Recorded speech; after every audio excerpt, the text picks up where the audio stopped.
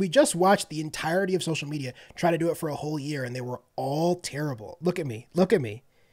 Every single one of your fucking Wes Anderson videos sucked. Sweet Christmas. Shout out to my birds.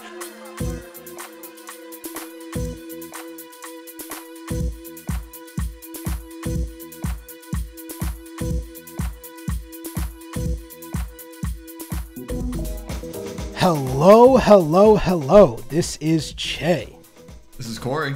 And this is the Next Time On podcast, a podcast where two lifelong friends discuss all things amazing and all things fetid in popular culture. I've got something for you, Cory. Start the podcast. Okay. I'm not going to call it the Take Tornado again because I hate that name, but that's fair. I had a couple takes floating around as I was vacillating between a few. And the one that I landed on that I feel the most confident about, because I've been in a real depressive mood lately, is that The Flash's box office bomb is bad for movies. Yes, agreed. I don't think people really realize that. Movie fans, at least, are like, good, the end of superhero movies. Which, listen, I'll be honest. Even as somebody who has a superhero podcast, if superhero movies disappeared tomorrow, I don't think it would super bother me. They're not. I would be very sad. Yeah, I wouldn't be like, I'm not somebody who's I'd like, be pretty bummed get out. them away from me. I don't hate them, obviously. And I love a lot of them. Can I go with an insane analogy right now? Can you just stay with me? Yeah. Much like Tesla's blowing up, basically, and kind of setting back automated driving. I feel like The Flash just kind of putting out this mediocre film with everything working against it, in a sense, is very much, we put out a product and overall it's going to end up hurting the rest of the industry because we tried to do this thing in the cheapest and shittiest way possible. Yeah. I also just think that there's like, I talked to my friends at the movie theater I go to, and basically like the only stuff that makes money for them are these event movies. And like the only movie that made any money really last year was Top Gun Maverick, which I don't understand, but whatever. People like planes. People like planes. People used to like superheroes, but once superheroes are gone, I saw, I will not name the influencer because I don't really give a shit, but I saw an influencer who is not like not a movie fan, I don't think, really. But they posted some like tier list that I guess is going around social media of all the summer movies that they were like, and the tiers were like, going to see day one in theaters, we'll see in theaters, might see eventually, won't see, blah, blah, blah. And there was 2 movies that this person was like, I'm going to go see in theaters. I was talking to my coworker about it, like just kind of like, cause I'm like, I have a movie pass. I'm like, I see a lot of bullshit out there. So I'm like, I see a movie probably once a week because I pay $30 a month and I can go see, like it pretty much pays for itself at a certain point. But he was like, yeah, like if I want to go out to see a movie with me and my wife and snacks, it's probably running me about $70 minimum. And I'm like, and that's a really fair point. Like that's a lot of money just to throw down to go see, like just see a movie. I guess I went to go see Asteroid City this weekend with my girlfriend, and I spent movie tickets and everything included. We got like food and shit there. So that's probably close to $50-$60 right there. Yeah. And I'm like, it's like you have to pick and choose. I mean, we like movies, and this is like our like hobby technically. So it's like, it makes sense for us, but I got to imagine a lot of people are like, it's kind of like the whole, I was reading this book. I'm reading the 90s book by fucking Chuck Klosterman.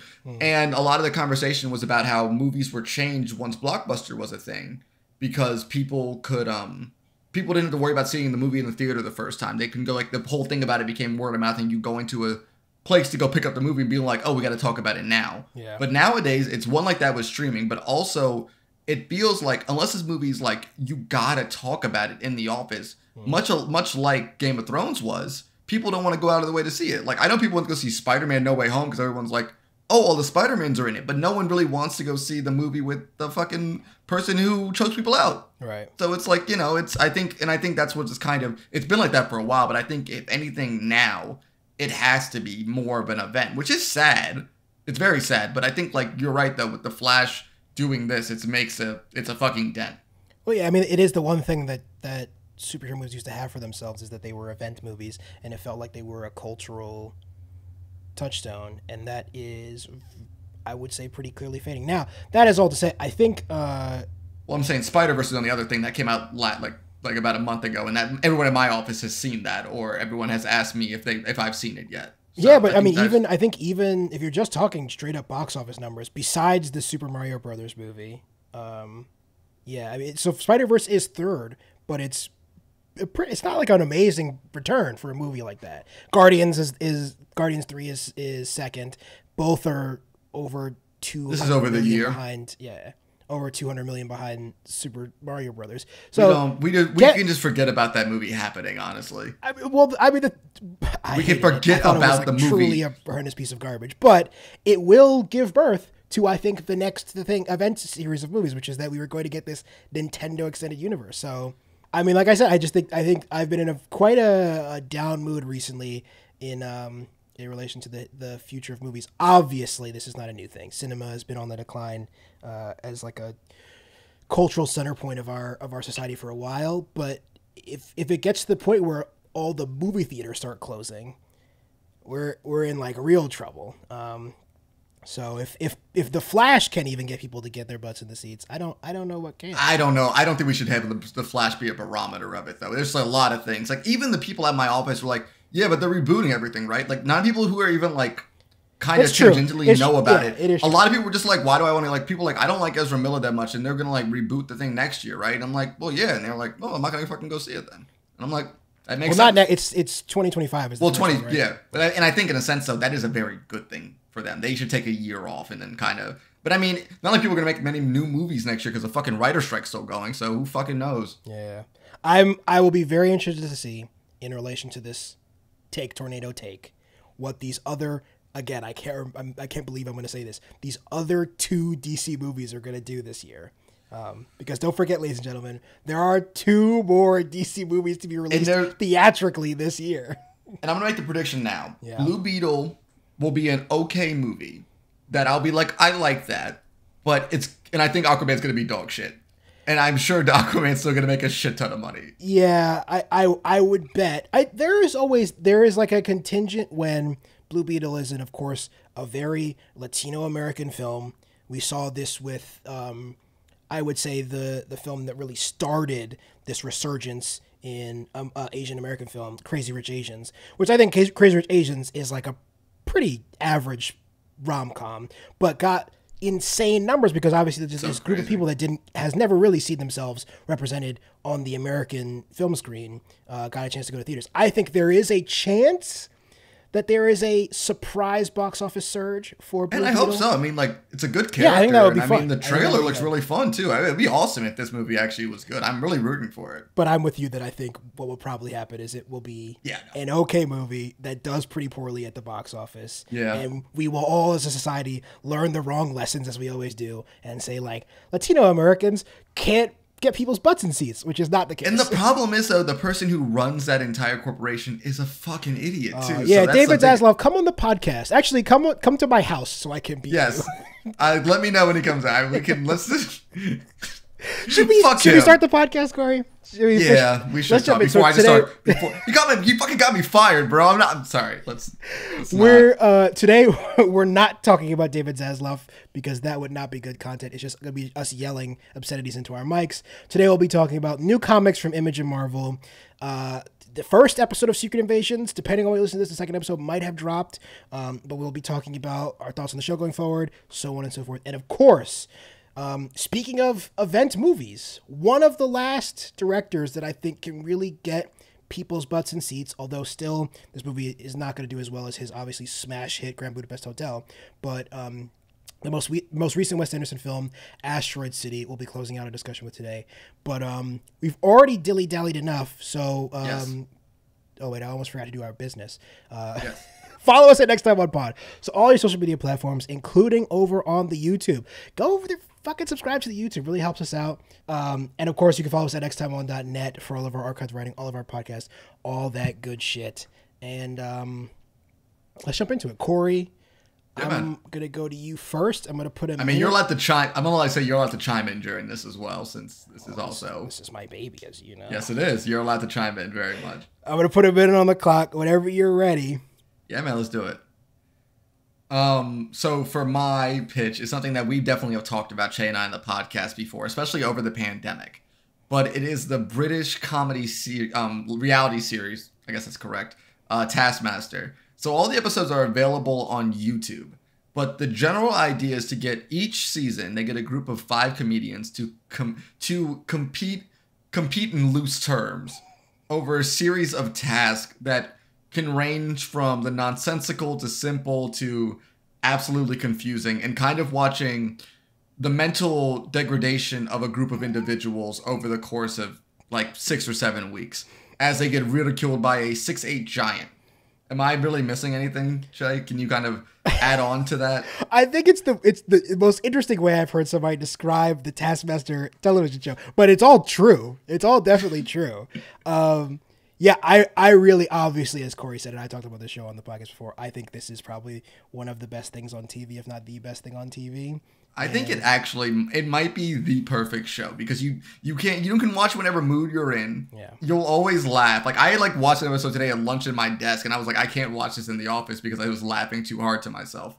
I also think it is one of those things that looks effortless, but for anybody who thinks that like all you have to do is put 5 funny people in a room and get 2 people to do silly tasks, just do like. Watch the American Taskmaster, which is bad, and for a lot of reasons, don't bother. There's the Australian and New Zealand versions of this show I also really enjoy. There's other versions from other European countries that I've tried. I think it's a Sweden one. Yeah, there's so many. There's like a Portugal one. I think there's a Sweden one. There's a Icelandic one. Denmark. I hope Alex is getting kickbacks. I think they're all licensed by good. But I love the English one, obviously the best. The original's the best, in my opinion. The New Zealand and Australian ones, I think, obviously also really work. The foreign ones I've tried, but I find comedy in not English difficult. I just don't really. And I mean, even English-based comedy, England-based comedy, I'm still sometimes I'm like, I don't even know what the fuck you guys are talking about. There's like every once in a while I'm like, I don't know this reference that you're doing, but at the same point, but like a lot of the times, like the show also does help a lot, which is just a lot of slapstick too. Which is just kind of is like a lot of like a very good way to base it around it. But as you were saying though, you would think, and I didn't realize it, I think, until the show's progression does just get so much, as each season's so much better than the last season in this show. And the way the tasks get either more elaborate or just very simple with a comedic like undertone of things, it just becomes better and better and better. There are several people that I will text Che about being like, is this person like stupid? Like, obviously, the way you just texted me about Paul Chowdhury has been debated for years whether or not he is doing a character and will not break, or if he is truly a moron. Because those are the 2 options. See, man, I would say like at one point I'm like maybe it's a character, but as time went on watching the show, I'm like, no, I think he's just kind of stupid. I think he's a comedic genius that is constantly in character. You should listen to some of his interviews. I think he has us all wrapped around his finger. Honestly, I think he's one of the best. I wish I could commit to playing a character like that because unfortunately my actual stuff is just really annoying. So I just have to live with this all the time. Yeah, and I wonder if you're so committed to that character, and let's hypothesize that he is playing a character. Can you go home and then be a normal person? No. Do it at home. No. It's like how Batman calls himself Batman in his head. It's the same concept. He's like, that's just him all the time. Yeah. My favorite Paul Chowdhury story before we move on is it was on the Next Time On podcast, or no. Great. Come on the podcast, though, Paul Chowdhury. It was on the Off Menu podcast. I called him an idiot. Greg Davis, the host of Taskmaster, was talking about going to dinner with Paul Chowdhury because they are friends in real life. And when the waitress comes over for the water course, and she goes, "Would you like still or sparkling?" Paul Chowdhury, he responds as, "What do you recommend?" Which is obviously fucking unhinged, but also perfect comedy in the same way. I have a lot to say though, as someone who's like friends with a lot of comedians. Going to dinner with a comedian is honestly hell on earth, because it's like it is honestly hell on earth because they got to do bits with everybody. Yeah, and it makes. And this is why I'm no longer friends with comedians. So the brain of a comedian is a terrible. It's horrible. Place. It's a horrible place. Yeah. As the man who works on the comedy. Well, I think it is one of the most impressive art forms that we have. Like, I listen to podcasts by stand-up comedians, and the rapidity with which their brain works, I envy. I'm like, they'll have these the responses or connections or callbacks that I couldn't even imagine doing. And there's just a way that comedy, especially stand-up comedy, breaks your brain that makes you unbearable to be around, but obviously like an incredible entertainer. So yeah, I envy it. I love Taskmaster. One day I hope we can do a huge Taskmaster podcast now that Cory's Hey man, maybe we gotta maybe that's what we gotta do. I mean, we have to do 2 spin-off podcasts. We still have to do Evil. We're gonna do the Evil spin-off podcast. So and it's our coming Taskmaster. back soon, right? Evil, Corey, I didn't know that. I'm a season behind, bro. I gotta fucking catch up. It just gets weirder. I gotta say, Che, I really do think we should go with this idea. But that's an off-air conversation. Che, what is your pitch meeting? We have a lot of shit to cover, Che. We're gonna see how much of that I have to chop up. Yeah, I'm sure.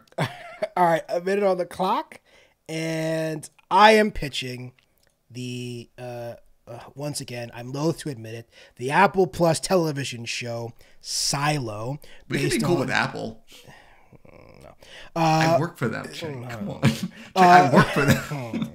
Based on the book series of the same name by Hugh Howey, which the concept is in a post-apocalyptic world with society living in a silo under the underground. They don't know why they're there. They don't know how long they've been there because their history's been erased during a civil war.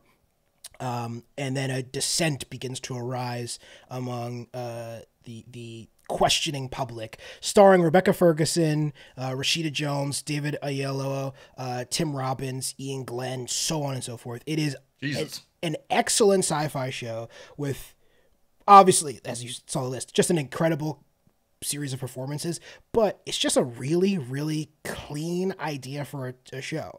Just a clean sci-fi idea. I think it's the pitch of it and the way it lends itself to narratives is so great. We're entering the penultimate episode. Not entering. The penultimate episode just aired. The finale will be airing Friday. So I am very interested to see how the first season ends. Which the second, I think it's already officially been renewed. I'm sure. I haven't read the books. I'm sure, as usual, I love the show, and there's going to be somebody who's like, it's not faithful to the books, which I don't. I know. I've always said I don't give a shit about. I don't care. Just don't. I mean, like, I only give a shit when it's like horrible. That's my only time I've ever like it wasn't. Yeah, if you're that's my adaptation. That's my adaptation take. Is it that if the art you make is shit? Yeah, I'm like, it's a bad adaptation. But yeah, the reason I don't like the Harry Potter movies is because they're not good movies. And I think they're good movies. I disagree with you. Well, I disagree with you. That's okay. But if they were good movies, it wouldn't really bother me. The exception to the rule, which neither of these two things are good, but let's pretend in a world that both the Wanted book and the Wanted movie were good. The Wanted movie would still piss me off because you're like, it's like, why do that? It's not an adaptation, and now you prevented us from adapting this book. Back when Che and Corey had worse takes than our current takes are, we were fucking hyped for that fucking movie. And then I saw it, and I was just mad. I was like, I was mad as shit. Not the book. Like, but if the book actually happened, I think somebody would be in jail. Speaking of comic books, though, let's talk about some new comics from Image and Marvel. First up, we talked about last week my favorite writer-artist duo, Ed Brubaker, Sean Phillips. If they are 1A, these guys are 1B, and that is Jeff Lemire, Andrea Sorrentino, and Dave Stewart. This is a team that's brought us some of our favorite like horror and sort of like psychedelic thriller books. Fantasy. I don't think anybody else in comics does horror as well as these two do. No, and that is half because Lemire has a real sense of the ominous, and 50% because Andrea Sorrentino and Dave Stewart's art is incredibly ominous. They did that Joker book too. Yes. That was pretty good. Yeah. But I mean, like, just before we get into it, obviously recommend Gideon Falls. It's one of our favorite books and the last one, like, probably since we started this podcast. Release the omnibus Image. It's so surprising it's not come out yet. We got a fucking Paper Girls and a Saga, one of the first 50 issues of Saga. I don't think it is coming out, if I'm being honest. I don't think so, too. I think you're the only one. So they keep advertising in the back of these books, though, so maybe one day. Do that? They have it in the Gideon Falls. And like they keep volumes? on. Well, not the collective. Yeah, I think collected volumes at least. Like every time in each of the issues that I got, they were like, because we also so Bone Orchard, as we get into it, is a new collection. Is it what are those kind of called? Anthology. It's anthology of books. Wow. Each of them are horror books, and what we're talking about today is called Bone Orchard Tenement. Yeah, the first. There's the been first two issue others. That one. There's been two other series. Can you check out the one with the well? What the one's that's called? That's Mythos, right? Mythos is the one. I think with the well? so.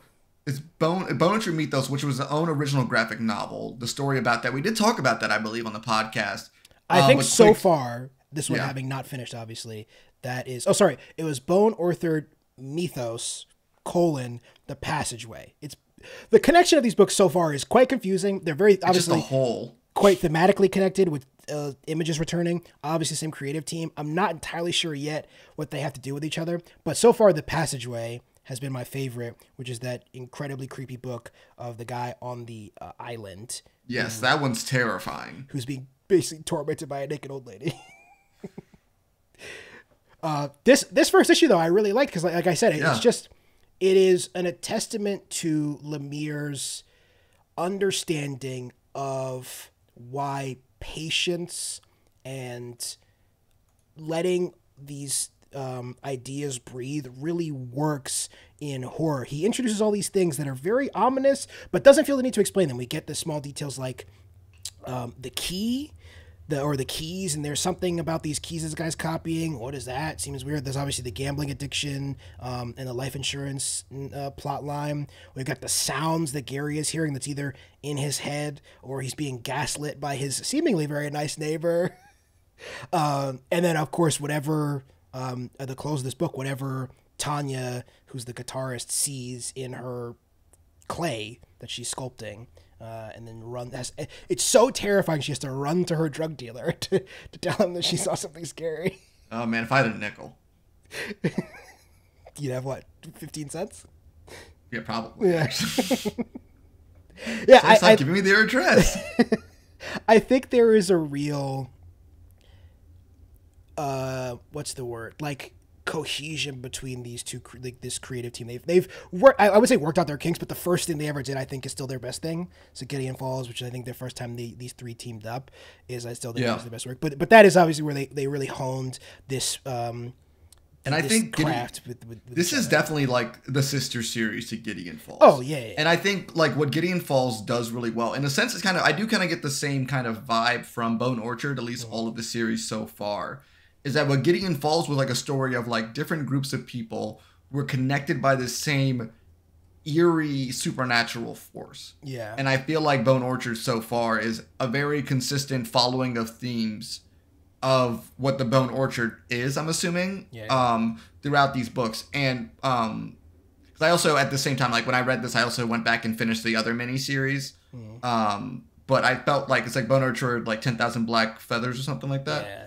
And I felt like that one was such like, this is a short story. I felt like this was like a quick little mini series. And this is the one I feel like they've been building up to at least, or kind of like before. And I feel like this one's going to be like they're a little bit of like letting this entire idea breathe a bit more. Yeah, I do think that, like you said, we're going to get to a point where all of this stuff really ties together. And this feels like the first time we've had something concrete return, like the apartment building that you see, like you see in the end of Feathers. And there is obviously this this figure that sort of resembles some.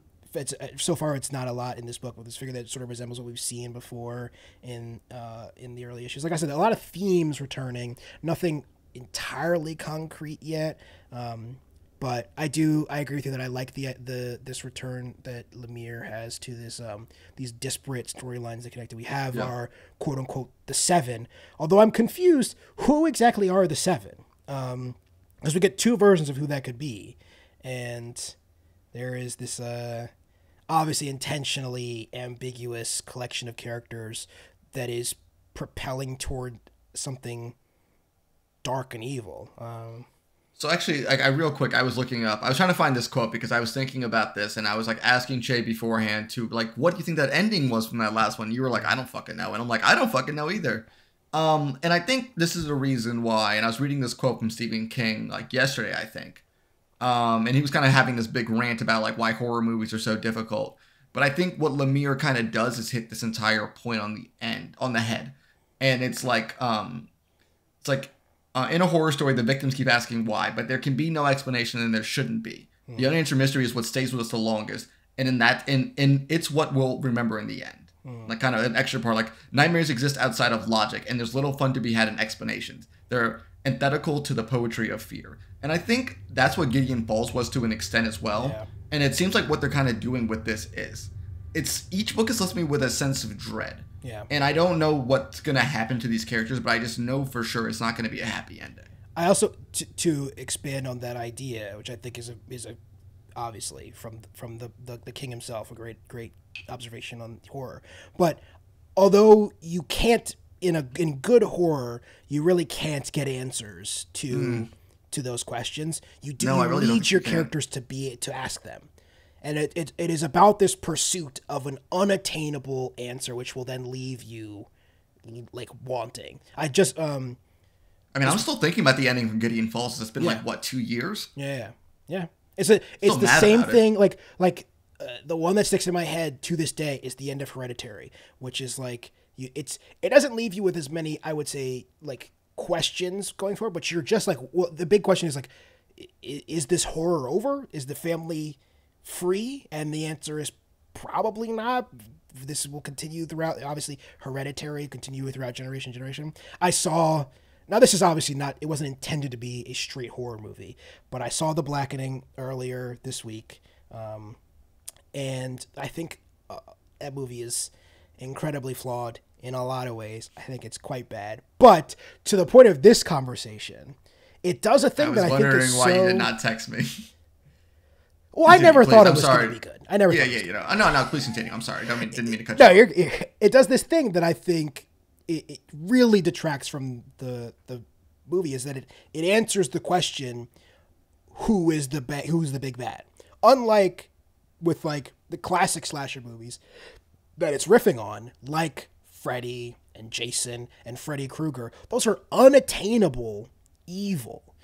And I think those series, they get bad when they start trying to do this stupid shit, like tell us who Jason's mom was. Yeah, exactly. I didn't give a shit. Like I never go in these movies being like, you don't need to tell me what the origins of these creatures are. And not only do I think you don't need to, it will ultimately detract from your fear. The fear of the unknown is still the thing that the human brain is most terrified of. Yeah, absolutely. And I mean, like that's why I kind of think about that still with I thought when the first Paranormal Activity came out, I obviously was like in high school or college or whatever, so I thought it was like a lot deeper than I expected. But like the first movie did stick with me because you don't have an explanation. Yeah. You have like a loose idea, maybe what happened. And guess what that series did? Exactly. And then he started explaining the shit. And I think I noticed this is such a weird tangent with it, but they're making a Five Nights at Freddy's movie. I'm not going to go see that movie. But I was like curious. I'm like, let me watch the trailer. You don't want to hang out in the theater with a bunch of 14-year-olds? Dude, my niece was telling me about the fucking mythos behind like Freddy and the fucking Fazbear. I only know like tangentially because I know that it is crazy, but it's so weird. There's like video game theorist has made like 30,000 videos on the theories behind Five Nights at Freddy's. Isn't it just a game where you sit in one place and check cameras? But there's lore, Che. There's lore. We can't be lore. We cannot throw too much shade because we talk about comic books, but at the same time, it's true. I mean, I cannot hate my man's hustle because that dude's definitely making money off of these fucking insane little theory videos. Yeah. But like in that trailer though, I'm like, you told me what they were like. Oh, the machines are possessed by dead kids. And I'm like, you shouldn't have told me that in the trailer. Why'd you tell me that in the trailer? So now I'm like, why canon? Am I? I don't fucking know. But I'm saying like they told me like that's what's happening in the robots. I'm like, why did you reveal that in the trailer? That ruins every little. I know they were gonna explain it anyway, but I'm like, I'm like, you're talking shit, but you know you're gonna see it because your boy Matthew Lillard's in it. I'm sorry, don't I saw him in the trailer. Opening night, October 27th, Cory in the theater with his Matthew Lillard shirt on like this. Yay! Hey man, come on, listen. I actually love the way too. The way I was convinced into watching the first Scream movie was because I was told he was in it, and you know what? Yeah, he was great in it. He's great in it. He's great in it. I think he has never been bad in anything. No, except for the Scooby-Doo movies aren't good. Shut the fuck up. Sorry. No. That's a lie. You are literally that is the hottest of hot takes I've ever. I don't think the Scooby-Doo movies aren't good. Is not. Oh no, the movies suck. No, the movies suck. I'm saying he's good though. Oh, I mean, okay, whatever. Yeah, what the fuck? Fuck you. Okay, never mind. Let's just keep moving. I love this. I love the way this book concludes too, which is that you get this refrain to open the book. Obviously, we're fully jumping around, but you get this refrain to open the book, which is about the seven. The opening line of this book, which I love. It's a really tantalizing refrain. 7. There are 7 of them. That much I am almost certain of. Is just great. One, we don't know who the hell is talking. Who are the 7? You're almost certain of it. Then we get the next page where we see who the 7 are, or so we think. And then as the book concludes, we get another version of the 7. It's never really addressed that this is a different collection of the 7 that includes. So the first version to go over it is Isaac, the young boy, Amanda, his mother, who is I'm gonna say a nurse because I don't think could be a doctor and living in this tenement building. Justin, the drug dealer, Felix, the old black man who makes the keys, Tanya, the guitarist, Bob, the gambling addict, and Gary, who is the parking lot attendant who hears strange noises in the night.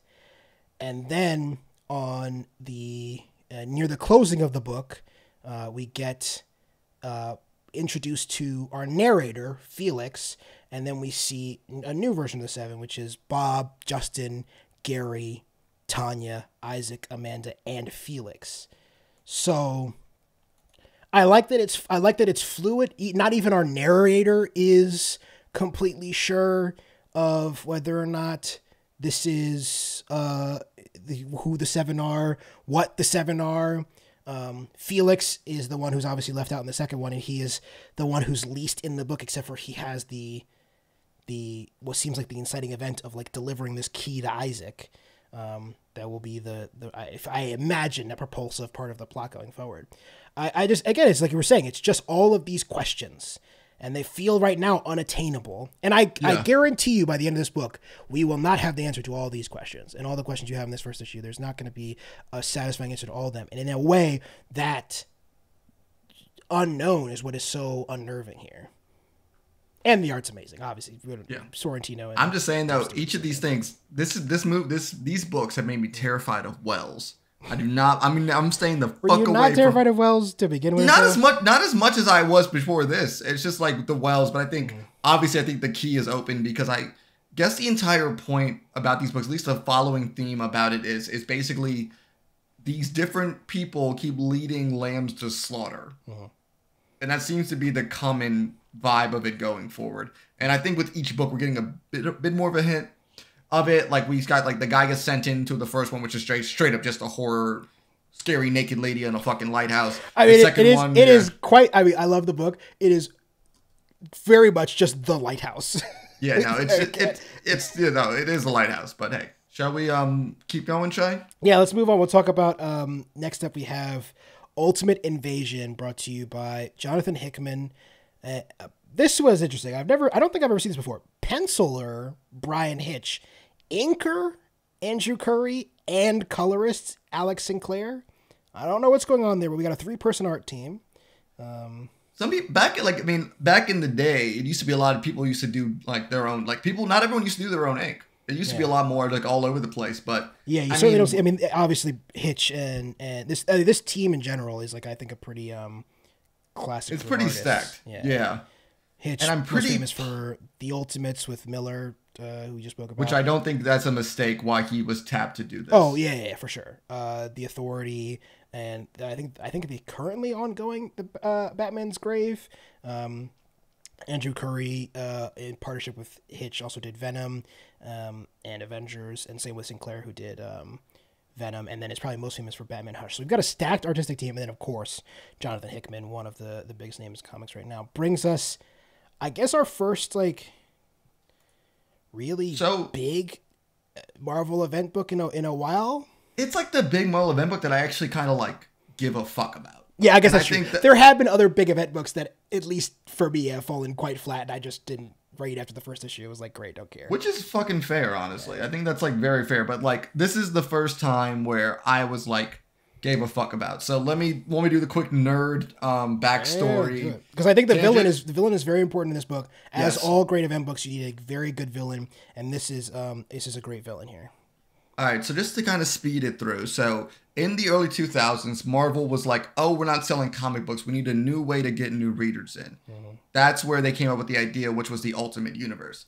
The Ultimate Universe was like the Ultimates, which was like their little version of the Avengers, where they actually introduced for the first time Black Nick Fury, but it was a very grounded take on the Avengers. There was a couple books came out there. There was an Ultimate Fantastic Four. There was an Ultimate X-Men. I mean, obviously the biggest book out of that series was Ultimate Spider-Man, written by Brian Michael Bendis. Mm-hmm. Thus leading into us getting Miles Morales from the Ultimate Universe. But I wonder if they thought at the time that was going to be the biggest hit. I mean, I know Spider-Man was still probably their biggest character, but I wonder if they took a real punt on that and then ended up getting obviously like real gold out of it. I'm like, honestly, I think they're probably as surprised as we are with how like much people latched onto that idea. But I mean, the Ultimate Universe had a pretty strong run, but when you're building a universe off of the backs of Mark Millar before he went entirely crazy, but by the time we got to the third Ultimates, he fucking went nuts, and they decided to pretty much start tearing it down, for better or worse. Is Ultimates 3 before or after Civil War? I think it might be after, but Ultimates 3 is like the notoriously bad one. Ultimates 3 is 2008, and Civil War was 2006. Yeah, sounds right. But like, yeah, so it was like Mark Millar kind of lost his marbles at that point. Fantastic Four was also Mark Millar, which also kind of went crazy. But towards the end of it kind of went nuts. The better ideas came from Mr. Hickman before he started getting too crazy, but he took over the Ultimate Avengers book. In that Ultimate Avengers book, he introduced a new character called the Maker, which was this really scary villain, super smart, whole thing. No one really knew what he was doing, but he basically was just fucking wiping the floor with everybody. It was like he was taking over the planet. I think he got taken out through some like basically bullshit reasons, but honestly, he was pretty fucking terrifying. But during this run, it's revealed that it's Reed Richards, or the Ultimate Reed Richards, who was on the Fantastic Four, but ended up losing his mind and becoming a really terrifying supervillain. Fast forward to Secret Invasion, written again by Jonathan Hickman, where all of the Marvel's multiverses started collapsing in on each other, including the Ultimate Universe. And famously, the only two characters who survived from the Ultimate Universe, making it into the regular Marvel Universe, was Miles Morales and the Maker, aka Reed Richards. So now we find ourselves, Miles Morales and Reed Richards have been in the universe for a while. Miles is pretty much, like, he's been acclimated. He's Spider-Man, he's been on the Avengers, he's been on the Champions, he's been around for a while in the Makers, done a bunch of mischiefs, Venom, but in the beginning of this book, he's been pretty much kept in like to a super lock-and-key black site government hiding facility because he's insanely dangerous. I mean, Reed Richards is the smartest guy on the planet, so him but evil is not very, like, it's a pretty terrifying mixture. And that's where we find ourselves at Ultimate Invasion. Yeah, I'm as somebody who is not like a big Fantastic Four fan, probably because I just got poisoned by the shitty movies from when we were kids before I even read the books. It is still so weird to me that this guy, Reed Richards, who in my head is like really like goofy, like akin to like Daffy Duck. And it would be like if there was a Marvel book where Daffy Duck was killing all the Avengers. I would read that book, by the way. If anybody I would. That would be a good one. No. Call Tom King. I'm sure he'd make that. He'd probably make that write that well. But I think like I always kind of looked at Reed Richards as kind of like this very like Tom Hanks as kind of person where like he kind of can be stupid, but in the same time it's like, hey, I still like you, buddy. So the idea of making Reed Richards like, so in the Ultimate Universe, he's a lot younger than our Reed Richards. Well, actually, technically, because of comic book bullshit, he's been in a fucking weird hyperbolic universe bullshit. So he's actually like in his hundreds at this point. Comic books are, and ladies and gentlemen, I say this all the time, incredibly stupid. I gotta put this out there, ladies and gentlemen. My girlfriend is not fake. She is a real woman who decided to date me. No one's ever seen her before, though, so that is true. But to my original point is I do think that I have this connection with Reed Richards that he is kind of goofy, and in this book it really works. He is Hickman does a good job of convincing. I think I've only read really one book where the Maker shows up, so I don't have a real connection with this character. And Hickman does a good job through this first issue of proving to the reader that he is a force to be reckoned with, concluding with, I think, just a great exchange where he's talking to regular Reed Richards and says, if you could do it all again, if you could truly change things, if you had the chance, would you erase me from existence? To which Reed Richards responds, yes. And then he exits with a true banger of, I'll keep that in mind. It's excellent. I will. And then of course we get to our epilogue, which do you want to talk about the repercussion, what this seems like the book is going to be about going forward? Oh yeah, so basically what the issue's basically about is Reed Richards evil Reed Richards, the Maker, breaks himself out of this prison, kind of like what the Joker does in the beginning of Dark Knight, but in a much kind of more badass way of doing that. He breaks out, he steals a bunch of shit from every member of the Illuminati, pretty much tells them to suck it, and as Che said, basically bounces out of the universe. Yeah. What he ends up doing, and it seems to be, is recreating the ultimate universe. Because early in the issue, he does ask Miles Morales if he wants to come with them, where Miles is pretty much like, nah, I'm good. Like, I like it here. Like, my mom's not dead here. This is kind of just a much better universe for me all around. Yeah. But so it seems like he's starting his own ultimate universe again. And what we find ourselves doing is the scene where Spider-Man gets bit by the spider, but he stops him from getting bit. And I think that kind of does lead into what his plans seem to be for this universe going forward, is that, in my guess, is that he's trying to make a world without superheroes. Yeah, so is this... Obviously, this is not a question that you have an answer to, because it hasn't been answered, but we'll probably find out later. Is this universe? Has he traveled back in time... No, I believe this is a whole... This is a different universe that he is going to make into the Ultimate Universe. So there's a really, interesting. There's a really cool, comic book thing that they did. It's hard. I don't know if you noticed it, Che, but, in the book, the font between the Maker's character is different than the font of, regular Marvel characters. Yeah. And that's a distinction in the Ultimate Universe. Everyone in that universe used font like that. So, in the end of the book, where in this whole when the beginning of this epilogue, great artists steal...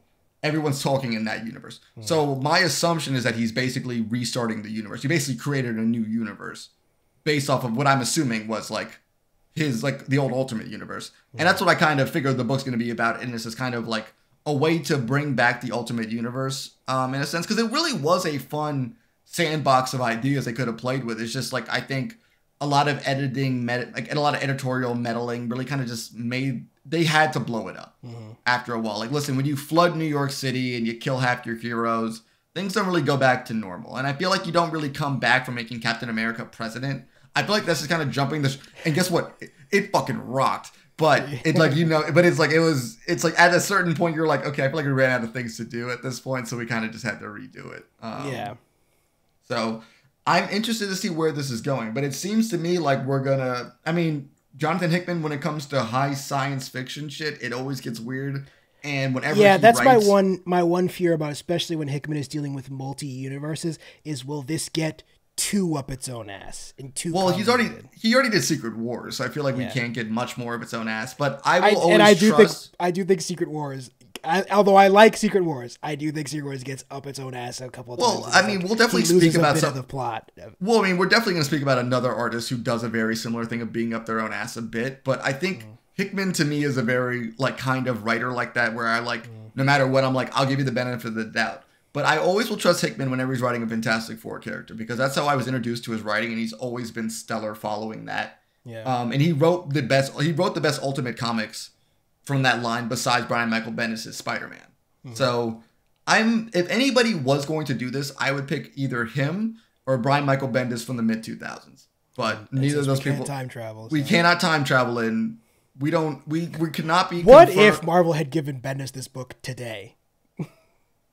It would no. Imagine how bad it would be. Do we know if Bendis was taken over by a Skrull. Can we confirm that was actually that? I think what he is a collection of mercenaries all mushed together into a sort of a statue of Bendis that will sit there until it's revealed that he is not Bendis and he'll melt into a different person. I mean, it kind of does make sense. I mean, Bendis likes to talk to himself a lot, so why don't take a bunch of people, smush them together, and have him be this weird like, "Fuck you, I broke out of prison" card.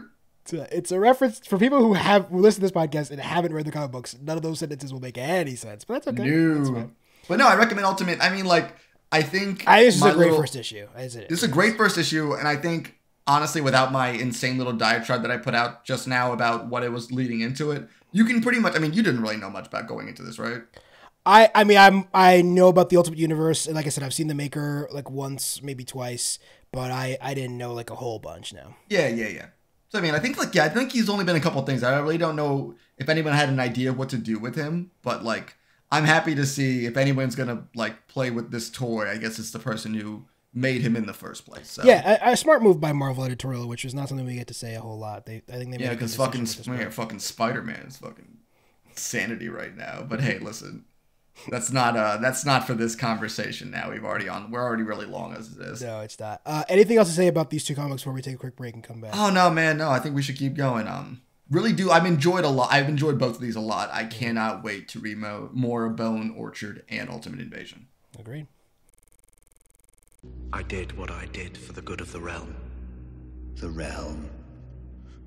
Do you know what the realm is? It's the 1,000 blades of Aegon's enemies. A story we agree to tell each other over and over till we forget that it's a lie. But what do we have left once we abandon the lie? Chaos. A gaping pit waiting to swallow us all. Chaos isn't a pit. Chaos is a ladder. Many who try to climb it fail, and never get to try again. The fall breaks them. And we're back. What's up? All right, so we're going to talk about the first issue of the newest Marvel Disney Plus show, Secret Invasion, created by Kyle Bradstreet, starring Samuel Jackson, Emilia Clarke, Ben Mendelsohn, Olivia Colman, and Kingsley Ben-Adir. I will say initial thoughts, Corey. If you had to say, yeah, good, bad, mediocre. What do you think of this first episode? I thought it was really good. I mean, based off of like the trailer I saw half a year ago and the general tone I really wanted this show to kind of follow along. Mm-hmm. I'm really enjoying it. I mean, I've always been a big fan of when Marvel does this espionage vibe. I mean, I love the Winter Soldier a lot. And I mean, obviously I love Samuel L. Jackson and Nick Fury, and it's just a really fun way to see that whole broken soldier into like a new war situation. You can't trust anybody, which is always one of my favorite spy tropes, but like you literally can't trust anybody because they can like look like you. It's such a fun idea to play around with, and I'm really happy to see this first episode kind of pull that off really well. Yeah, I think there's a lot working here. Obviously, it's a cheat code putting Ben Mendelsohn and Olivia Colman in your show. It is good to see Samuel Jackson back in the MCU. I am wary of it going forward a bit because I don't know if I buy these villains yet. We'll see. I don't have like a ton of opinions on Kingsley Ben-Adir. I do think Emilia Clarke is like a fine performer. Can we just kind of stop right here to say, everybody, if you have not watched the episode yet, we're going to spoil it. So we've only watched the first episode. We're recording the day before second episode comes out. So, nothing for the second episode, only first episode. I think there is obviously I love spy thrillers. There's a lot of really great stuff happening with the spy thriller stuff. The opening of this episode, I loved. Again, just like a cheat code putting Martin Freeman and Richard Dahmer in your show. What a great introduction with Richard just kind of playing Charlie Kelly from the episode It's Always Sunny in Philadelphia. It just a really waste of him though. I'm so just a waste of it. Was a waste of him because I'm like, as soon as I'm like, I like this guy, I'm like, Oh, he's a fucking Skrull, isn't he? Oh, fuck, he's gonna, yeah. Well, I knew either he or Martin Freeman, or maybe both, were Skrulls, and one or both of them was not going to make it into the show. And I thought probably Martin Freeman was going to die, and Richard Dormer was like famous enough, or not famous enough, to make it through the first episode. But obviously, Samuel Jackson, legend of the game, is like a great lead in the show. I don't know if... Are we not a bit sick of like old spy last day from retirement stories? I think I'm okay with it for this case. Because I mean, one, how often you see Samuel L. Jackson in a TV show? It's true. It's true. And two, I just like Nick Fury a lot. That like if you're gonna play the old man, like I'm getting too old for this shit card for anybody. I mean, Nick Fury's always been one of my favorite like spy, like any like honestly comic book characters. I just like really like a hard ass as a comic book character, like a spy in this insane world that he's built up. I'm like okay with it. So like I can buy it with this one because like also like he's been gone for so long as a character that I kind of was like I do buy the motivation that he kind of is just like a bit like I fucking did all this stuff like that, and even though I like kind of built the Avengers up, I still like lost, and that has to definitely shake him to his core as somebody who's like very I have a plan for everything. I think that is a great character motivation point, or like a great narrative element in his character that I didn't really consider, that he was so unstoppable for so long that he comes across, and obviously they ultimately defeat Thanos, and like other than some people losing 5 years of their lives and then and like Chris Evans leaving, they came out kind of unscathed. Well, I mean, you forgot about the whole Iron Man, you know.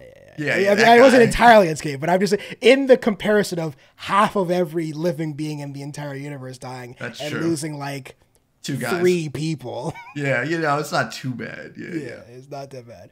But all those people in a plane in the middle of this, people just kind of probably just they don't really talk about that. There are people who just probably fell out of like just fell and died. I don't think that is in the Disney playbook is to show us people plummeting to their death.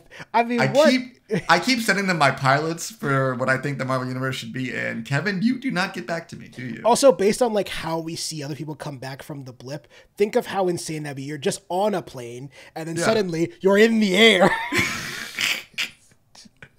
That would suck. Or you're on a boat. You're just in the water. Oh, I don't even want to think about it. Oh, sorry. Okay. Doctor Strange, they brought him back to safe locations. Probably. There are moments in this show that I'm like, again, I'm a little more lukewarm than I think you are, but I did really enjoy this first episode. And I think there are moments in this that really sing. My favorite scene by far is when Samuel Jackson... Smulders got shot in the stomach. I mean, listen, I'm glad to see her gone. I will say that. But it's not my favorite scene. My favorite scene is when Samuel Jackson and Olivia Colman when she captures him, and then that was a really fun scene. Like, and then they're just like playing against each other in this. It's just like it's like playing against each other. Also, like I could believe that these people have known each other for like, and I think that's such a good sign of chemistry. I'm like, I could believe you two have known each other for like 30 years at this point. It's just so believable between the two of them. And it is obviously like you can't say like she's above TV. She just literally just did The Crown, and obviously like made her name on British TV, but it does feel at this point in her career still weird to see Olivia Colman, one of our most celebrated actors alive, Oscar winner, multiple Oscar nominee, to be in a Marvel television show. And that is still, although Marvel is clearly in this very weird stage and maybe in its decline, we will see. But it is still incredible they can pull names like Olivia Colman and Ben Mendelsohn to be in these shows. Quick note on that, though. I mean, if this does well as well, I mean, that's 2 positive notes in the Marvel category for this year, honestly. So that's like not I don't know kind of on the swing. Viewer numbers have been, because obviously Disney Plus will never tell us that. They don't want to tell their own fucking writers. So who fucking knows how much? Yeah. But the reviews have been not amazing. They've been okay. Oh, really? Like, it's getting like a 7 out of 10, I think, generally. I think I would probably give it an 8. I wonder if those are reviewers who have gotten all like 3 of them or more copies of the season going forward. I mean, yeah, because I think this first episode is pretty. as far as setup, is like pretty faultless. Yeah, I couldn't think of anything. Like, honestly, it did hit all the notes correctly. I think it introduced like a lot of characters and their motivations. I think it definitely does hinge a lot on what we're gonna see with our bad guy. Yes, yeah, that's where my worry is. But I do think they have the opportunity, which I think Secret Invasion really would not work in like a streaming bingeable format, is because I imagine each episode is going to be very much cliffhanger. You don't know who's who. And I think that might have been killed if it's like a lot of episodes at once. I've been on the record as saying I don't think TV in general works in that format, but no, I think Netflix has also been on note as saying the same exact thing. So you're right. It still happened. Like, listen, I love The Bear, and then The Bear season 2 dropping all at once is like, oh, that's weird. I didn't know they did that. Well, I think they did the same with the first season, but and then it got so much acclaim. I thought they would do episodic next season, but it is obviously like a little bit of, it's like sweet and sour. It's got its pros and cons where like I can just watch all of The Bear at once and not have to wait 8 weeks, but I just don't think that's how TV. It doesn't make. And I will say this as someone who's. It's like someone who like I watch TV, but I'm like, it's hard for me to find time to binge anymore just because like going to the office again and shit like that. It's like now it's in a weird way. It feels so daunting to have like a bunch of episodes just readily available for me. Even though I was like, I would love to have watched the second episode of Secret Invasion like right now. I think this waiting period I probably have to do until like later this weekend. I'm like, well, fuck, I want to watch it really badly now, but I can't stay. I'm not staying up to midnight to watch this. Yeah, I think the 3 at once and then episodic after that is probably the best system. Yeah, but I think for a first episode though, I think it definitely left me at a point of being like, oh, I definitely want to know more. It definitely was like that. The end of that episode, I'm like, oh, she's gonna turn into a Skrull. I'm like, oh, they fucking killed Maria Hill. I'm like, and then like I think my favorite part is kind of like the credits. It's like a credits joke. It's like special guest star her, and I'm like, oh, she's fucking dead. Yeah, which is like the press tour that they had Colby's brothers go on now just seems weird. I honestly, that's a smart move though. If I was I thought this was going to be the Maria Hill show, honestly, which I was a little terrified for. But you got to give Samuel L. Jackson that motivation, man. You got to give him that spite. He's got to hate the fucking bad guy now. I didn't want to do this because I don't really feel like it's necessary for me to shit on this probably nice lady. But I did. We're talking about the show. I have to talk about it. That's fair. Is there any moment actually incredibly in nice. Her performance and their scenes that you believe those two people like each other at all? To me, I always thought of them as coworkers. Yeah, but coworkers that at the end of the day, one person goes like, "Hey, you guys want to go get drinks?" And somebody goes, "Oh, I'm actually a little bit tired today." And then everyone goes, "Yeah, I didn't really want to go get drinks anyway. Let's go home." Those kind of coworkers. I mean, I like all my coworkers. Yeah, okay, whatever.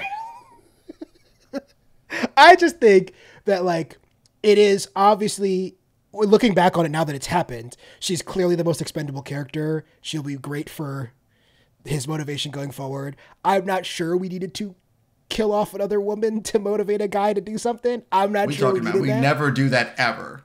Sorry, my mistake. Okay, I think I had a rant about that like an episode or two ago. Yeah, I don't think it, but obviously this character is yes. different than when Kamala was introduced into the Spider-Man book just to be murdered. Maria Hill has been floating around the MCU for a while since the beginning, basically. Yeah, since the Avengers, I think. So she's been there for a while. I think since Iron Man 2, right? 2. Yeah, I think you're right. Yeah, I think she's been around for a while. So I mean, in a sense, though, I mean, like, if you're gonna kill somebody related to Nick Fury, it's a smart move to kill her. Yeah, I mean. And honestly, if you look back at his character, it's kind of the only person that makes any sense to it. All of the Avengers that he really was connected with are gone. I think his other friend was like Cap. I think the entirety of like Winter Soldier, he was like, I have no one to go to except for you, Maria Hill, or Black Widow. Yeah. And now all 3 of them is fucking dead. Right. That's why I think his relationship with Ben Mendelsohn is a little, obviously, we're jumping like in media res with that relationship. But them being like best of friends and him knowing his late wife is just a little weird because it doesn't feel like Nick Fury is. That scene where it's very touching, but that scene where they're like hugging and Samuel Jackson has his head to Ben Mendelsohn's forehead. They're aliens, dude. Well, one of them is an alien. Well, it's just kind of respecting the custom. Oh, I know, but it just felt. I'm not saying it was bad, but it was like a little jarring because it just is like this doesn't feel like a version of this character I've ever seen, which is not again, it's not a criticism. I think it would be interesting if this show gives us a version of Nick Fury and allows Samuel Jackson to give a performance as Nick Fury that we haven't seen from him before. And I got to imagine we're going to get a lot. 'Cause, I mean, we haven't really seen much of him really since like Avengers 2. Do you think this is the end of we've said it like 1,000 times that is this the end of Jeremy Renner as Hawkeye? Is this the end of I think Jeremy Renner might be done, but that's not for acting reasons. But I mean, maybe. I don't know how his recovery going. Hopefully he's doing well. I haven't really checked it. I'm just glad he didn't lose any of his limbs, but I do think we probably won't see Hawkeye for quite a while anyway. So probably not though. To recover. I think if anything, I'm really wondering how this, because I mean this is so much of Captain Marvel's like storyline a bit too. Like she's been so like, I mean the one movie, I mean I'm saying her storyline in general in the Marvel universe was basically this. Yeah. And if anything right now, Captain Marvel seems kind of like a dickhead. Because this is the second group of people that she's dipped out on so far. So she's got some serious explaining to do in her movie. I think they did. It's an amazing scene, obviously, when she comes back in Endgame and basically single-handedly destroys Thanos' army. But I do think in doing that, they have sort of hamstrung themselves that either like she is in your movies and solves all the problems immediately because she's so incredibly powerful, or she's off somewhere helping people and we don't talk about it. Yeah, but like that's true. But I guess like I'm interested to see what they're going to do with her character in the movie too, because I'm like so far we saw I can't remember the actress's name nor the character, Monica's character, like Captain Marvel, like how she pretty much Monica, like she didn't visit her dying mother at all, which was kind of like, okay, that's kind of fucked up, or I mean to our knowledge. And also apparently her and like she just kind of like didn't do shit for the Skrulls. So I mean that's another big thing too. So Tiana Paris is the name of the actress, by the way. Yeah. So I mean, like, but I'm saying like we don't know exactly what. It seems like something happened, and I guess we're probably gonna get a bit more of a reveal on like why they were never able to find a planet and like what's the lead up is towards that. But I think it does. You do have to sort of do that. Like we talk about this a lot. You have to sort of suspend your disbelief that like in reality, if there was a cabal of superheroes that could save the world, they would show up to all of these things. Like they'd be in all of the Marvel movies every time because they'd have to be. That's actually was an interesting thing in the Flash movie where like they all went to Gotham for that point. I'm like, yeah, I guess that would make sense for them to all go to a location when shit like that goes down. Right. You would. Yeah, no, I mean that does make sense, and that's why the universe had to die. Yeah, I think there is a lot working with this episode. I think there is obviously a lot flawed with it, but if your show is just like great performers on screen, you've got sort of 75% of the way there. And if this show is like a mediocre script where I just get to watch Olivia Colman and Ben Mendelsohn and Samuel Jackson be on screen together, that's fine with me. Good to me. Honestly, just spy thriller falling on people, who knows who to trust. Sounds good to me. And I mean, like, it's obviously is too. Like, it's also now set. He was already AWOL, and I'm assuming there's going to be some like cameras or some bullshit who saw Samuel L. Jackson. I mean, Nick Fury shoot Maria Hill. So I'm like, now his back's against the wall as well. So I'm interested to see what the how he's going to get around this. I think obviously that is how it's going to play out. I don't particularly care for that impending storyline. I care a little bit. You know. I think it's another thing that's been like same with the old Spy, the like frame Spy has been been run to death. It's like they can't mean it's not like Mission Impossible. They just straight up lampshaded us in the last one where he's went off the books 3 times already. I'm like, yeah, it's kind of silly at this point, isn't it? Like Alec Baldwin's like, why would he betray us? It makes no fucking sense. And I'm like, yeah, it's an excellent point. Yeah, Mission Impossible to getting to the point where if it's every single movie. If he fucking turns on him, if he like is off the books again in this next movie, I'm gonna watch it, but I'm gonna be really annoyed. He probably will be like again. I mean, it's the same thing with Top Gun, though, right? It's like he's a loose cannon. Yeah, he's a loose cannon who commandeers multiple billion-dollar planes from the U.S. government. You should be in jail. And like straight up, you should be in jail. Yeah. But, so we will continue to check in on Secret Invasions, obviously. Who do you think's a Skrull? Who do I think is a Skrull? Yeah, give me a random character that we've seen so far. I think Rhodey's a Skrull. That's my guess. I mean, he's the only character that we see that isn't Samuel Jackson that isn't a Skrull, right? Who are the other supposed humans? I guess Olivia Colman. Good point. Oh, that's a good point. Yes, her too. I don't think the show... I think Olivia Colman being a Skrull, at least at this point so far in the show, maybe we will get enough of the character that reveal makes a little bit more sense.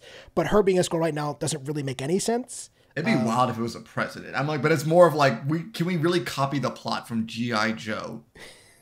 Rise of Cobra.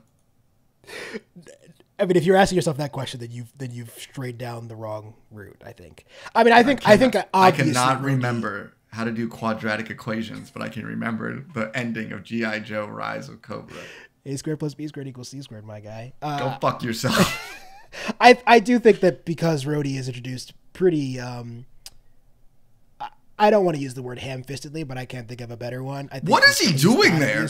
Well, he's there to remind you that Rhodey exists. So but I'm saying, what is his job now? I thought he was just like a colonel. Like the fuck's he doing in the White House now? The other thing that's funny is, like, is he still War Machine?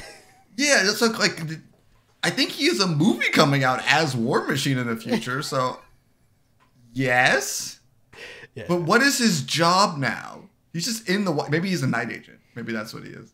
You think he's the night agent? He's a Netflix's very own night agent. Don't watch that show, ladies and gentlemen. Don't watch that show. I think I had people who told me they liked it. That show's written by AI, and I refuse to believe otherwise. Shout out to Sean Ryan. You are AI. You are AI, Sean Ryan. I mean, looking at his list of television shows, which includes SWAT, The Chicago Code, which I don't think is real. There's no fucking way. Last Resort, Timeless, Lie to Me, which I still ride for. It's absolute garbage, but that show fucks. Lie to Me is awesome. Let's not lump these together. Right? I might rewatch Lie to Me. Fuck it. It doesn't hold up that much. It doesn't. Oh no, I know it doesn't hold up. I don't give a shit. Such a fun concept. Anything else to say about this show, Corey? Now that we're still talking about Lie to Me, I think probably not. I was about to say we need more Tim Roth, but he wasn't She-Hulk, so no, let's go to the break. I forgot he was that. What a stupid last episode. I like the last episode. Let's go to break. How's your leg? It hurts a little. And your stomach? Empty as a football. And do you love life? Not too active. Anything else bothering you? Mm-hmm. Who are you? Reading from top to bottom. Lisa. Carol.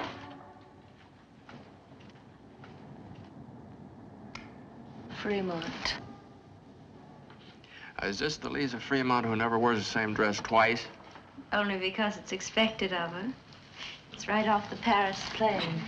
You think it'll sell? And we're back. What's up? All right, we're here to talk about the newest feature-length film released from possible white supremacist Wes Anderson. What an insane way to introduce Asteroid City. The most recent film of Wes Anderson. I couldn't resist. It is getting to the point where I'm like, no black people, Wes? Well, hey, listen, we got an Asian no person black people?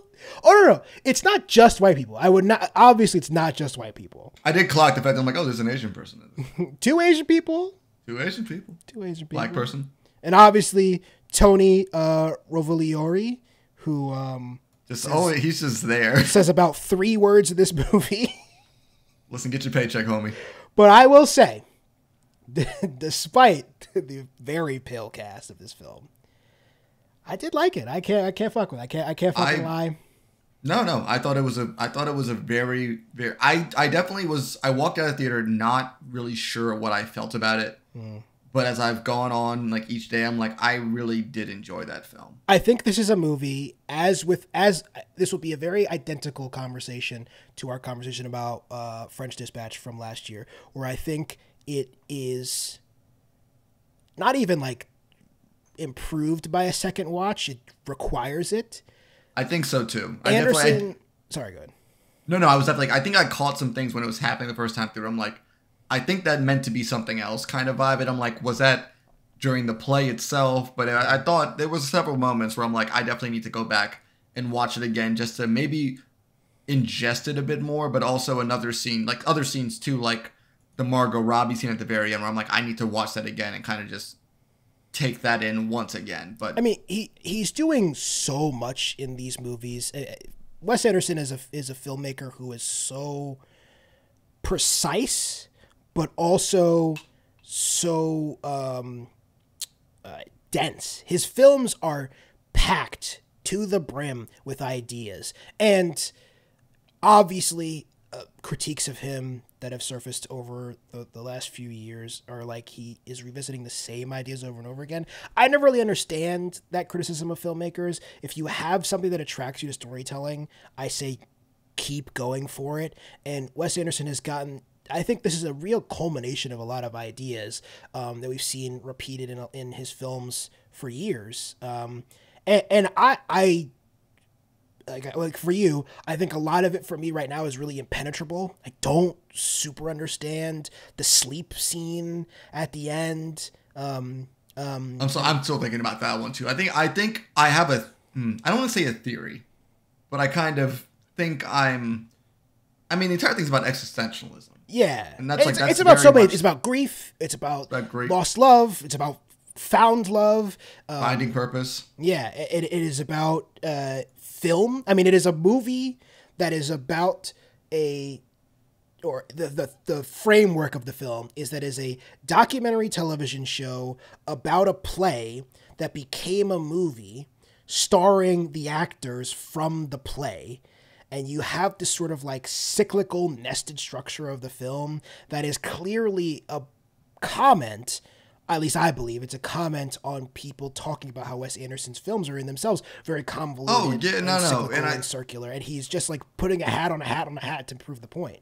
No, I think that's 100% what it felt like a movie he was like kind of talking about himself in a sense. I definitely did feel that, especially like with the author himself, like Edward Norton's character is like, why did he do this thing? Like, I don't know, he just did it. Like, it it felt like that too. And that's like also, I mean, like the whole very nail on the head scene about like him when he kisses Jason Schwartzman's character. It's very much like an artist who's in love with his characters kind of thing. And it's like it felt very much like a writer reflecting on themselves. And doing it intentionally from this like great distance. I mean, these characters are so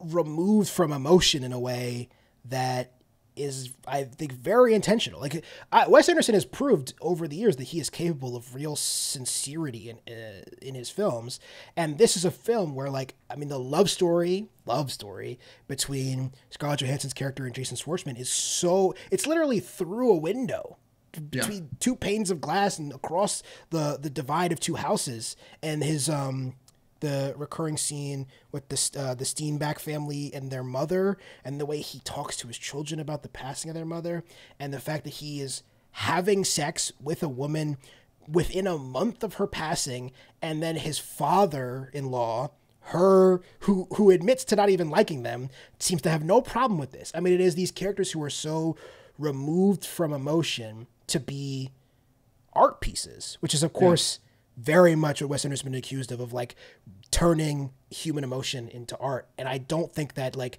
nested structure of storytelling is unintentional.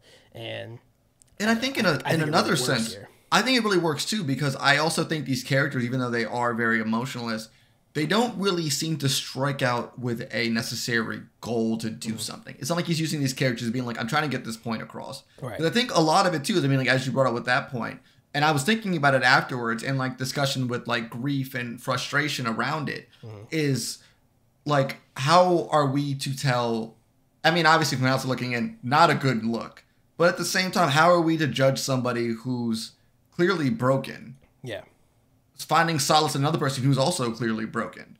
And is it wrong for them to even try to do that since it's so soon? Well, all these characters, right? All of them are so they're all broken. No one knows what really. Yeah. Yes. and no one knows who they are. No one really knows what it is. I mean, the teacher's clearly repressed from her own emotions, and the scientist, Tilda Swinton's character, who's like just like through her like 3 or 4 lines, it's kind of talking about how she kind of does feel the need to be around people. Like she wish she had a kid, like, and like kind of hopes to like. I love that line. I think I wish I had a kid is so, it's just like this nested removing yourself from emotion. Yep. She thinks, or it was like, I think I should wish I had a kid.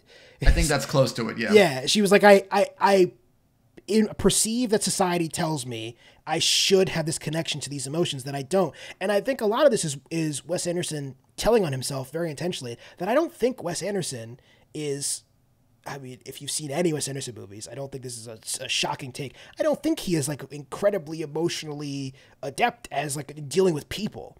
And a lot of that is why his films feel so standoffish. And as somebody who in themselves is like a complete another monster, I really connect with it. So, you know, I especially love the Tom Hanks character in this film. It's so strange. And it's just a strange vibe the entire time, and it's just like he's like hitting on everybody, and it's just like a weird vibe the entire time, but he's like hitting on people, but he's never really pursuing. He's just like, all right, that doesn't work out for me, I'm gonna keep my day moving then. And it's like, he just takes everything to his stride, but all at the same time with Jason Schwartzman's character, it's just like, I didn't like you, and he's like, I know. It's just like it's such a like emotionless but very honest interaction between the two of them, where if you were seeing this play in real life, like, these people can't act worth shit, because they're delivering every line like without emotion. But like within this like fake world that he's created inside of another fake world, it just fits so well. And speaking of people outside of the fake world,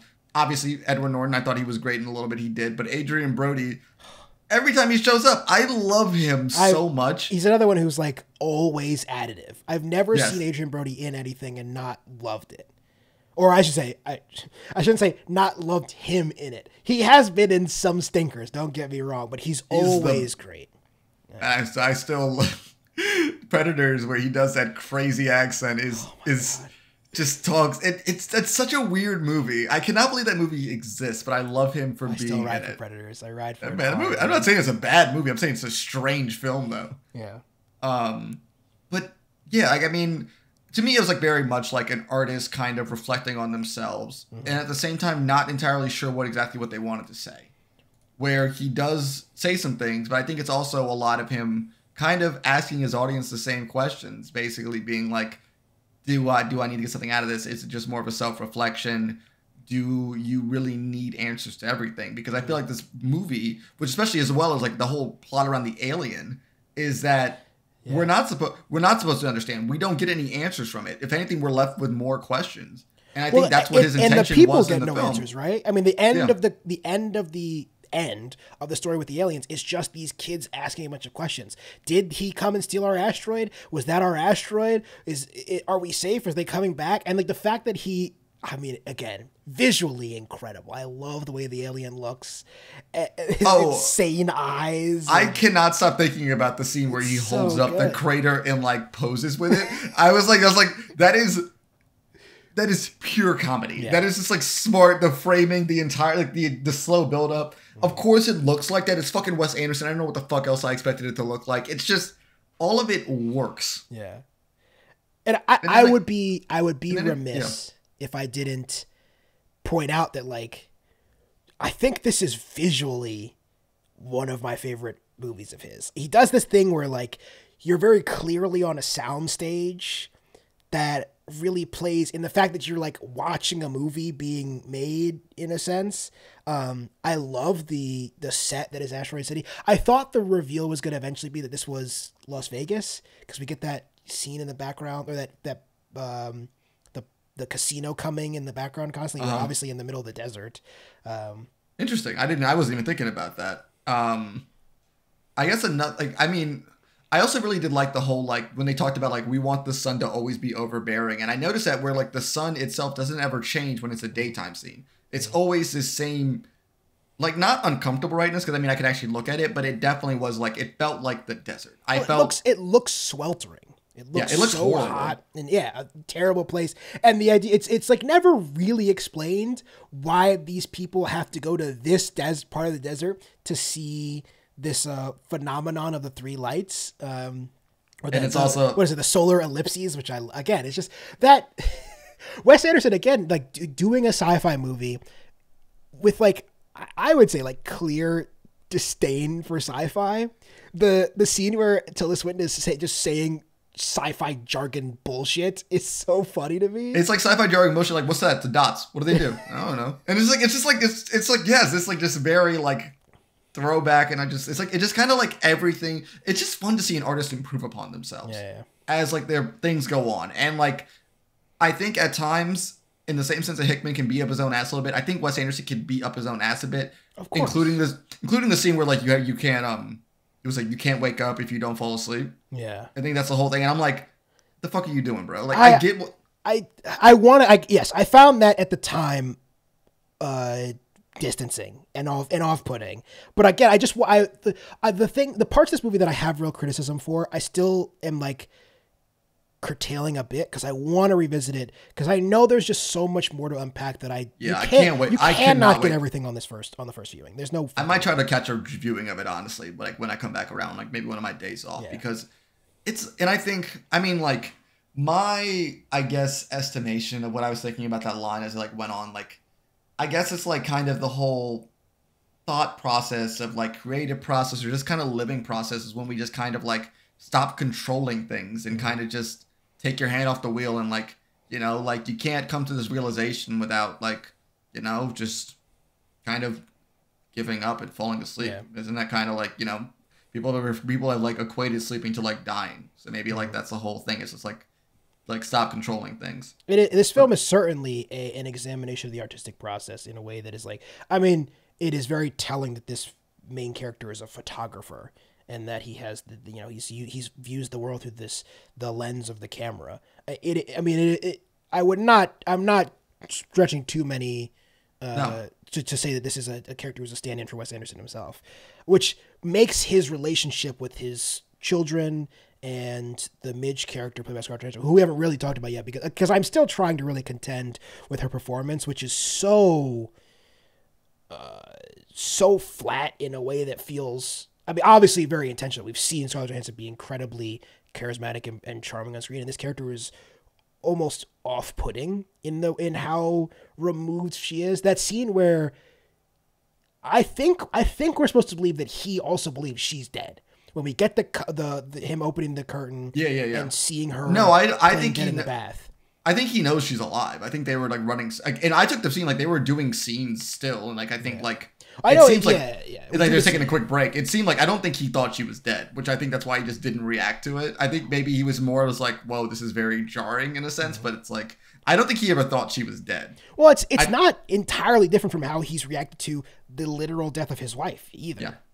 Yeah. But also, it's just such a good note on an artist like Wes Anderson is like when that happened, I was just like, we were like, oh shit, he killed her, and it wasn't like, oh, this is like a crazy thing to do, but it's just like such like a really. It just was like such like it's just like crazy. You can be the same shot, just doing something differently, and it just becomes so much worse in a sense of like dread, real quick. But I think I liked her a lot actually, and I think the train scene. I really enjoyed it. Yeah, the train scene where she's like I think like the one bit of we're actually seeing a lot of emotion from ScarJo in the movie was like when she's like being convinced to come back around. And even then, I was kind of pretty much flat, but I did really enjoy her like a little back and forth while the guy was reading those monologues. Yeah. Before we get the reveal of the Adrian Brody character, I'm like, oh, this 100% fits Adrian Brody. This is like I can hear it in his voice. As somebody who wrote it out. I'm just incredibly interested to see this film's conversation. Obviously, I want to revisit this, but it does feel like because of how precise he is as a filmmaker and how closely these two films are being made, I don't really know how we could like separate this from his film coming out later this same year, The Wonderful Story of Henry Sugar. And I wonder if there is going to be this conversation between these two things, which obviously we've said Asteroid City feels a lot like Wes Anderson commenting on himself, his criticism, filmmaking, storytelling, all of these things that he's been exploring, grief, all these things that he's been exploring throughout his entire career. And I wonder if The Wonderful Story of Henry Sugar, which I think is his first adaptation. He's adapting the Roald Dahl book. I mean, technically, Fantastic Mr. Fox. Oh yeah, yes, you're right. Fine. Right. I always forget. I love that movie, but I always forget it's a Wes Anderson movie. It feels, to me, that feels quite separate from even like Isle of Dogs, which is another animated film that feels more Anderson-like. Yeah, I feel like Fantastic Mr. Fox was a bit more of like, I'm gonna do an animated film. They probably were a lot more like, you got to make it a little bit in line with a kind of a normal approach to a kids movie. Well, Isle of Dogs is like, I guess a kid could watch it, but it definitely does feel like a bit more like. I don't think a kid would enjoy it. No, not really. No, the story. But I think like an interesting kind of note about Asteroid City is like him talking about like not knowing how to end the film entirely too, because like the movie kind of just does end. It's a very anti-climax. I mean, like you see like everything come to a head, and then the main character walks off stage, literally, and then talks to like. I mean, literally, the characters like flee in the middle of the night. I mean, there's like all of our main characters besides Jason Schwartzman just disappear between scenes. It is. Again, like just leaves you unmoored and quite disconcerting. I didn't realize. So apparently, The Wonderful Story of Henry Sugar is a short film. Okay, that's the one I was thinking about, because I remember him saying he was doing a short film, which is still going to be like 40 minutes, but still, that's like, you can do whatever the fuck you want. It's Wes Anderson. Yeah, I am still just interested that it is like a sort of a two. I guess at 40 minutes, it's not quite a 2-film year from him, but we don't really see that from directors anymore. Especially, I don't think that he could. Where does he release that? Just streaming, I guess? Must be. I like, what else can you do with that? Well, I mean, it will be at festivals, and then eventually it will probably, I mean, almost guaranteed it will be in the Oscar. We haven't made our money back from this podcast to go to festivals yet. I think we're like almost not in the green at all. Listen, I've already decided I'm going deep in the red to hit up Telluride one of these years. Telluride, I don't really want to go to Cannes. I'm just too intimidated of French women. I'll say it right now. I don't know if I can hang with the French girls. We know. But Colorado girls, I could probably. I'm afraid of Colorado, man. Last time I went there, I got fucking air sickness, bro. I don't know if I could go. I don't know if I could ride with Colorado. Instead of me talking shit, I'll probably get killed by a fucking bear in Colorado or some shit like that. I don't know. I feel like I'm being really fence-sitting about this movie, but I do think it is a movie that you cannot dissect or unpack on your first viewing. No. I think it's like most of his movies. It's just kind of like an experience. Mm-hmm. And I think overall, I definitely enjoyed it more than French Dispatch, because I definitely want to go back and rewatch it. Yeah, I think I prefer. It's hard because if all of French Dispatch was, say, the last one, Léa Seydoux artistic scene or artistic sequence, or the last sequence, or the chef's one. I just wasn't a big fan of the Timothée Chalamet bit, and the Timothée Chalamet one I think is the weakest, and I also think I don't think it's bad, but I think it's the fact that just kind of like how much I enjoyed the other two parts of it. It just kind of felt like a bit of a drag down, unfortunately. Yeah. I mean, yes. There is, as with Asteroid City, I don't think Wes Anderson has ever made a movie I would say is perfect. Even Grand Budapest Hotel, which is my favorite film of his, I think really drags in parts. I would not. And like Royal Tenenbaums, the movie that like exploded him onto the scene, really. I had to rewatch that. I saw it as a kid. I realized I never watched it again as an adult, because I remember as a kid I fucking hated it. I don't think it's one that is like it's a lot like Isle of Dogs that I don't think resonates. I think it's still his most purely funny movie. It is the one I think that has the most. I think Asteroid City was fucking hilarious. That movie that was so many jokes per minute. It was like a lot back to back to back. The vending machine bits were just kind of like, this is bizarre, but I love you for like having this. The vending machine cocktail is pure funny. It's just great. Yeah. Just Steve Carell. I didn't know he was in the movie, honestly. So it was just.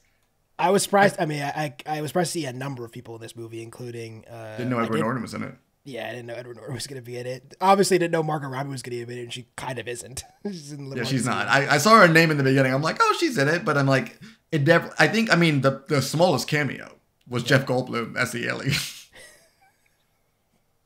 I mean, it was perfect though. It was perfect. It was perfect. It was literally perfect, and I'm like, that makes sense. This is such a strange. I recommend it though. I don't know if you guys. I don't know why you were listening without seeing it. If you just wanted to get like, I feel like the weird thing is you really can't spoil it though. It's just. I don't think the plot of this movie is all that important in that. I think that's the whole point of it. Really talked about the plot. No, and I don't think that's. I don't think that's the whole point of the movie is the plot. I will say the response to this movie is going to be, and I think already is quite negative, because people who were sucked in by the truly garbage TikTok Wes Anderson trend will go see this movie and then they will be upset because it is not like cute aesthetic nonsense. Well, here's the thing. Here's the thing about those times, though. It's like kind of like, you know, the Salt of the Earth folks, like simple idiots. Listen, I 100% agree with you, but I do think they will drag down. I hadn't looked up until now, so I'm looking at the Rotten Tomatoes, a number that means nothing. The Rotten Tomatoes critical review is 74%.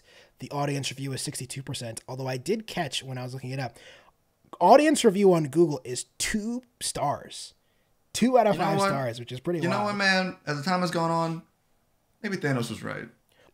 I really love this movie. And I think on enjoyment, I will only love it more if I'm guessing. I could be reporting back to you guys in a month and saying that, like, my second viewing, I actually hated this movie. There's a chance. I would be surprised. It's such a weird thing too to me too. I'm like, whenever like was this good, and like my brain is like, I liked it, but I don't know why I liked it, and also I know my own tastes, and my tastes are sometimes just like specifically for me. Yeah. And I have to like, I understand that at this point, but it's like I couldn't. On paper, I'm like, I keep on saying I'm still thinking about it. Mm-hmm. And I think even with this review that we're talking about right now, I'm still thinking about it. Yeah. But I think on my Letterboxd, I put like 4 stars. And I think right now I stick by that. If not, maybe 4.5 stars. I don't think it's a perfect film.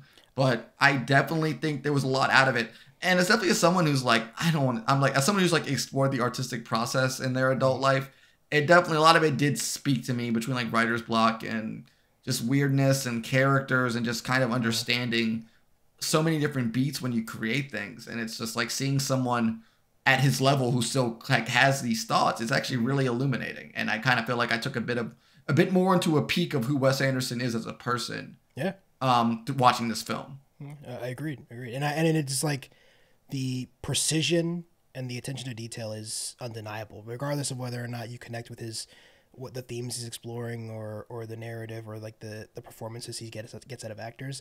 I don't know if there's a filmmaker out there who is more meticulous than Wes Anderson in a way that is really. I don't think there is. Screen. And I think like, I don't think you can't like improv these scenes. And I think that's like kind of like a very good testament to him though. Cause I mean, you can't have everybody, not every movie can look like Wes Anderson, but I think that's what makes his so special. Mm-hmm. And I mean, like I don't think there's going to be an imitation to him. I don't think there's ever, I mean, I'm sure there's going to be somebody who can blow me away at some point with their own artistic style. No, we just watched the entirety of social media try to do it for a whole year, and they were all terrible. But I loved Wes Anderson's Asteroid City. But Wes Anderson, maybe meet some more black people. Come on, man! Like, just meet some black people. A couple more black people. Just come on. Just like at least 3 more. Just come on. Just like I just thought it was so funny. There was one other black person in this movie, and then he doesn't speak. Well, yeah. Why do you expect the black person to have lines? I thought if you were gonna do a person of color as like a person to add to his films, while we wrap this episode up, who would you pick? I'm thinking Brian Tyree Henry would be fantastic in one of his films. It's hard because I would love to see it, but all of these actors, even the actors that have been in many Wes Anderson films, they only really deliver these kind of performances in Wes Anderson movies. The only actor who I can picture outside of a Wes Anderson movie acting like they're in a Wes Anderson movie is Tilda Swinton. So, like, really, you could give me anybody, and I would say very fair. Denzel Washington. It's just pretty much. I guess it's anybody who's has a really good voice and has had the ability to talk. It's like talking fast with a good voice and making it sound believable, and kind of also acting like a bit of a cartoon character. Yeah. But, I think at this point, Che, we should let our captive audience go. For sure. To close out before we let you guys go, don't forget, we're reading Black Hole by Charles Burns coming later this month. Later next month, because this month is over. Don't forget to follow us at Next Time on Pod on social media networks, including on YouTube. Go over there and subscribe. If you're on the YouTube, don't forget to like and subscribe. Really helps us out. Really helps us hit the algorithm. All that good stuff. Anything else for the people, Corey? Nothing else from me. Well, I've been Che. I've been Cory. We'll see you guys next time. Bye.